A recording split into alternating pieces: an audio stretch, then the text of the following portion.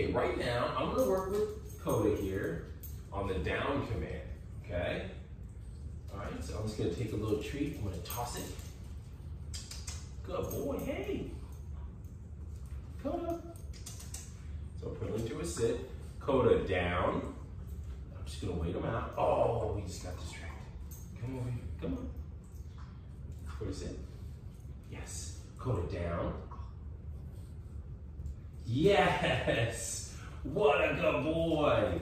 He's doing so good. Oh. Okay, so when we do sit or down, we also want to teach him that the stay is implied. So the way I do this is I'll put him in a sit, Koda down.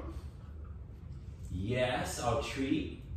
And then I'm going to treat again while he's down, just to teach him that if he just stays still, treats will keep coming. So I treat him a couple times. Good boy. And then I'll tap and I'll say, release. Very good. That was awesome. That was so awesome. Ready? Let's do it again. Koda, get that. Good boy. Koda. See it? Koda down.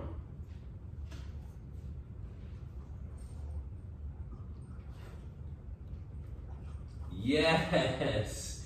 What a good boy. And we'll treat again, just like we did before. Okay, I'll wait a couple seconds this time. And then I'll even treat again. And then I'll tap on the head, release. Okay? So whenever you put them into a sit or a down, when you're done, you can give them that release word. All right, if you use your release word a lot, they'll wait for that release word, even with the stays and just your regular sit or down. That was so good. You're so smart. You're so smart. He is so adorable. You are adorable. Woo! You're so cute.